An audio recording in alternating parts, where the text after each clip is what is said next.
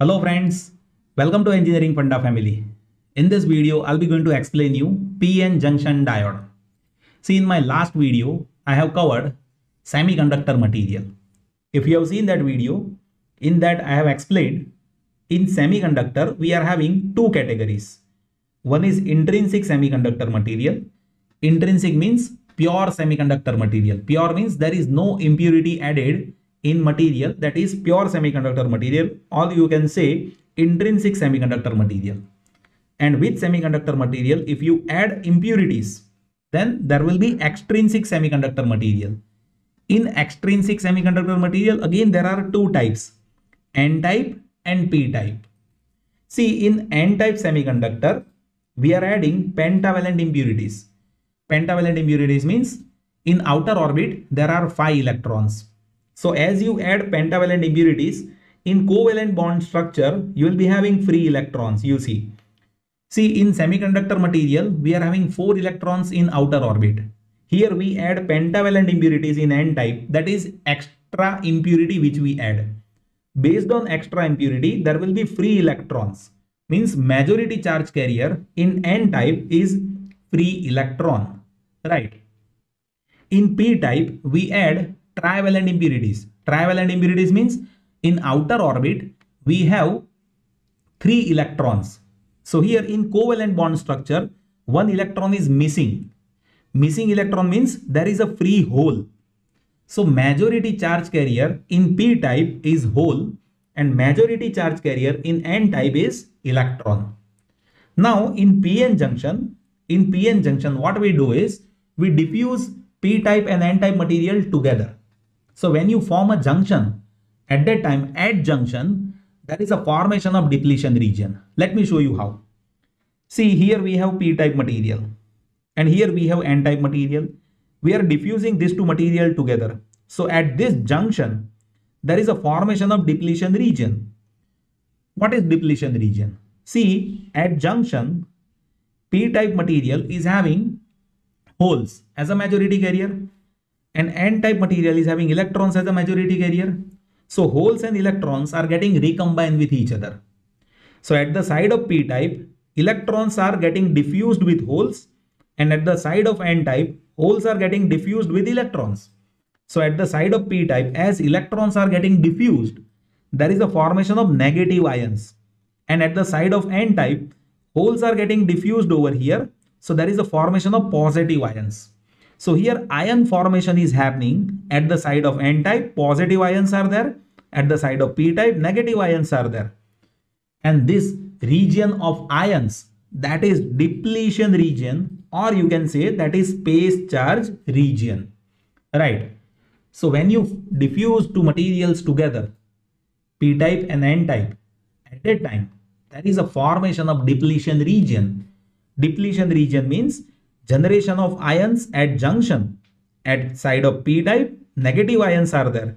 At the side of N-type, positive ions are there. So you see electric field that will happen from positive ions to negative ions, right? Electric field will emerge from positive ions and it will go inside negative ions. So you see electric field direction that is happening in this direction, right? And based on this ion, there is a potential barrier. Potential barrier means voltage that is getting generated because of these ions.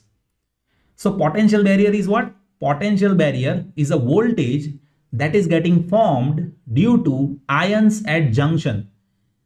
At junction, at the side of N-type, positive ions are there.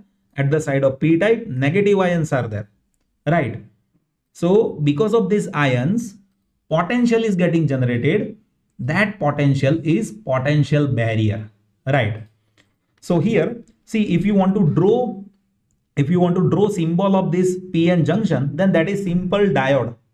That is simple diode. At the side of P-type, we are having anode. Here we are having anode. And at the side of N-type, here we are having cathode, right?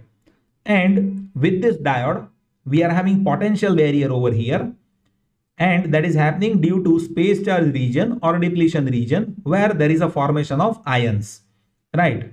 If you talk about silicon diode, then that potential barrier will be 0.7 voltage And if you talk about germanium diode, then that value of potential barrier, that is 0.3 voltage, right? Now, what is the role of potential barrier? See, potential barrier will be resisting flow of current. So here, see, when you apply supply in between anode and cathode, at that time, this depletion region will be acting like a wall, and that wall will not allow flow of current. See, this depletion region will not allow flow of current. That's why it is potential barrier. Barrier means it is resisting flow of current. So to have a conduction from anode to cathode, we need to apply voltage which should be greater than potential barrier. Like, see, you are having PN junction diode. Now you want to turn it on. So as if you want to turn it on, first you will have to connect that in forward bias. Forward bias means anode should be connected with positive terminal of battery and cathode should be connected with negative terminal of battery. So at that time, diode will come in forward bias. Now when diode is there in forward bias, at that time, here to flow a current from anode to cathode, you will have to apply voltage which should be greater than potential barrier, that is 0.7 voltage in case of silicon. And as if your diode is made up of germanium, then you will have to apply more than 0.3 voltage in forward bias for a conduction of diode. So here in this video, how many things that you have learned? See, first is how formation of PN junction happens. When you diffuse P and N type material together at junction, there is a generation of ions, and that region of ion, that is depletion region. At the side of P type material, there will be formation of negative ions. At the side of N type material, there is a formation of positive ions, and because of those ions, there is a generation of voltage, and that voltage is potential barrier. What is potential barrier? That potential barrier does not allow flow of current. So in forward bias, you must apply more than potential barrier voltage so that there is a conduction of current, right? So here, when you keep this diode in forward bias, at that time you will have to apply voltage which should be greater than potential barrier. After that, flow of current will happen, right? So all the details that I have mentioned over here, P-type material is having trivalent impurities, means majority carriers are holes. N-type material is having pentavalent impurities, means majority carriers are electrons. When you diffuse P-N junction, at that time, at the side of P-type, electrons are getting combined here, which forms negative ions.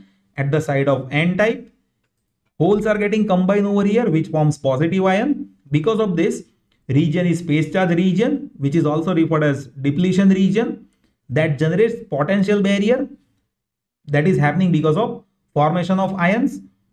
That value of voltage will be 0.7 voltage due to silicon. In case of silicon diode, that voltage will be 0.3 voltage in case of germanium diode. And for a conduction of current, you will have to apply more than potential barrier voltage in forward bias. So that are the basics which is there with PN junction diode. I hope you have understood all those things. Still, if anything that you would like to share, please note it down in comment section. I'll be happy to help you. Thank you so much for watching this video.